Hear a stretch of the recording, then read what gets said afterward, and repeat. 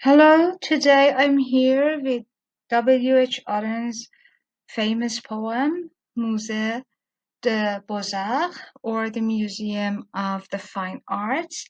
The poem recounts W.H. Auden's visit to a Museum of Fine Arts in 1939 in Brussels, Belgium. Actually, the poem was written uh, a few months before the outbreak of the Second World War and just after W.H. Auden's journey to Asia, in which he had the experience of the China-Japan War. So he was kind of hopeless about the human conditions, and he wrote this poem. In this poem, he actually talks about two different paintings, and in these two paintings, he tries to just tell us that notions of sacrifice, notions of death, notions of suffering are related to these things, and themes are not just just experienced by all. And if you're sorry, if you're full of sorrow, if you're upset, if you're waiting your death, it's not anyone's business. So other people don't care about you. That life has its own course, regardless of what is happening to you. He sees this as a miserable condition that human beings can show no sympathy. But anyway, we should know that W. Jordan is famous for this. That he slaps you with the truth, with what is real, and he thinks this is one of the real tasks of poetry.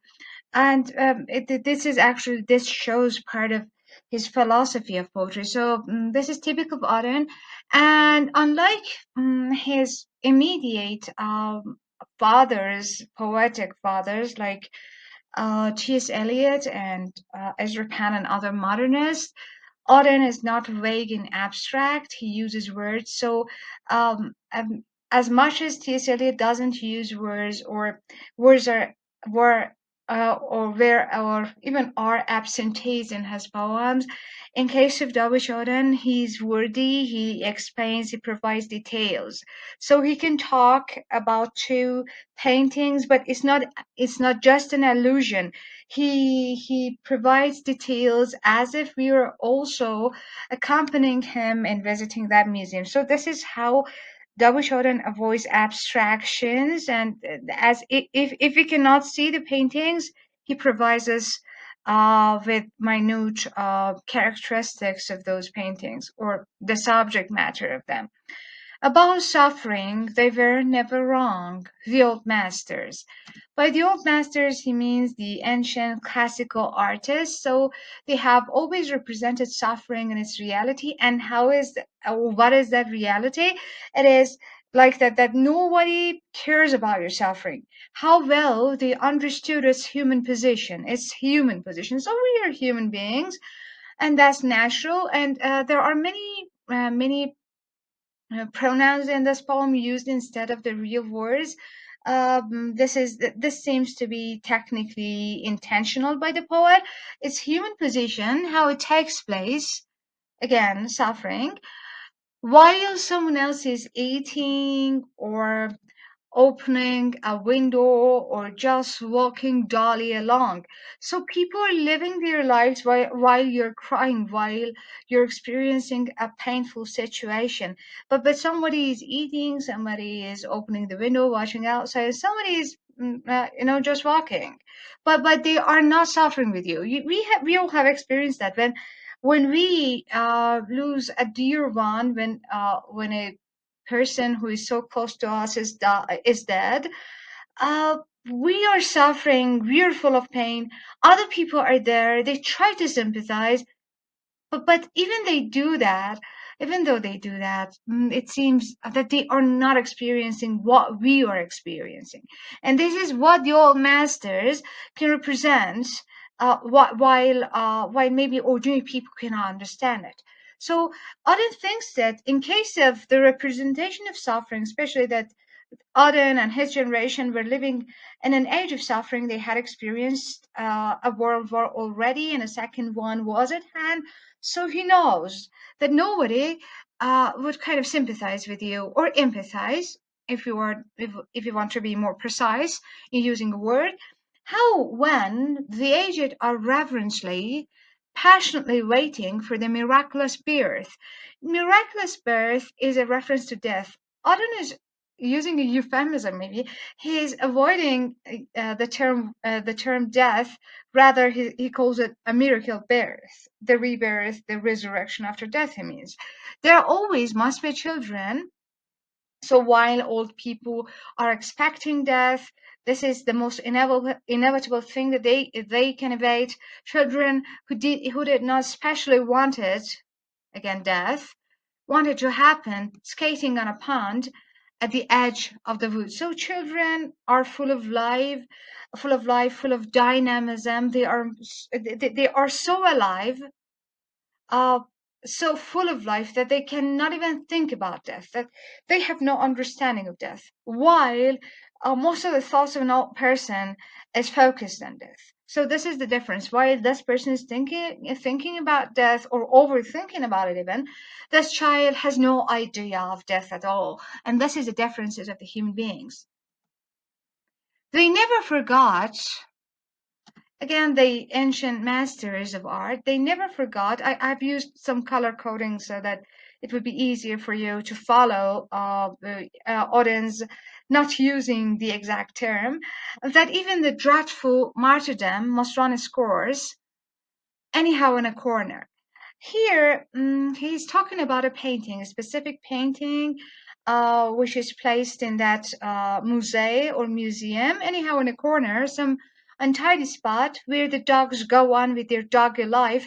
I will show you the painting. The painting is full of dogs, where the dogs go on with their doggy life, and they torture his horse, scratches his innocent, scratch we know its meaning is innocent, the martyrs innocence, behind on a tree. So so even if you're a martyr, even if it's a case of sacrifice for others, maybe sacrifice happens for someone most of the times, for a group of people it's happening, but here, even in the case of martyrdom, nobody cares. You're doing that for them, but they don't care. And look at the painting. The painting is called The Massacre of the Innocents.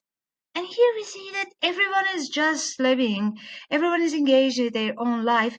Nobody is caring about the massacre of innocents happening in this corner of the painting, maybe, or other corners. So nobody is caring about other people suffering. Everyone is engaged with their lives. And you see many dogs here and there in this painting. Here, 1, 2, we can check out 3, 4, and 5. If you just search, you may find even more. So this is how Auden is trying to provide details for us, that the dog are living their doggy life, and human beings are also living their careless kind of doggy life too, without human compassion maybe.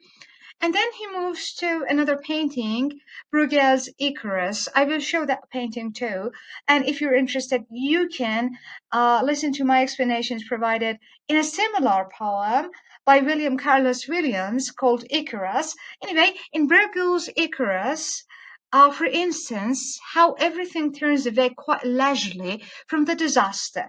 Icarus is dying. Icarus had experienced a fall from the top of the sky nearby the sun to a lake or something like that, a river, and nobody cares there. In Virgil's Icarus, for instance, how everything turns away quite leisurely.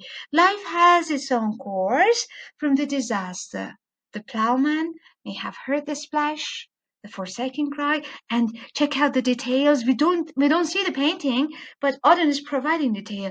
The forsaken cry, but for him it was not an important failure. For that plowman, the sun shone as it had on the white legs disappearing in the green water. The sun was the cause, and the sun doesn't care.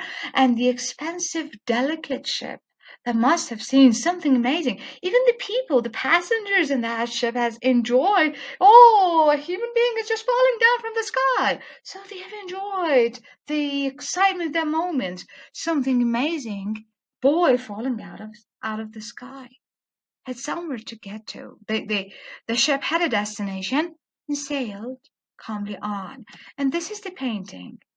You see Icarus here in one corner of the painting, and this is intentional. This is how that old master again has put in that case, in the other painting, the sacrifice, and here the painful moment in one corner. Nobody is caring.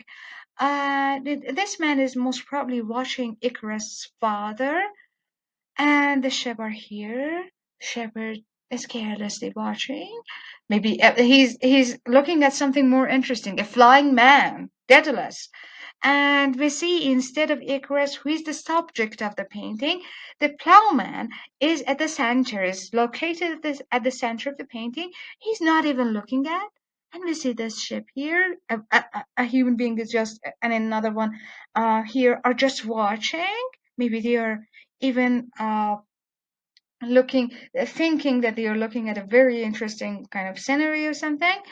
And the shape, everything, the sun, everything is following the course of his life, its due course, except for Icarus. Maybe he's also following his due course. He's dying. So this was my explanation about this poem. I hope you've enjoyed it. And hopefully I can see you in my next videos.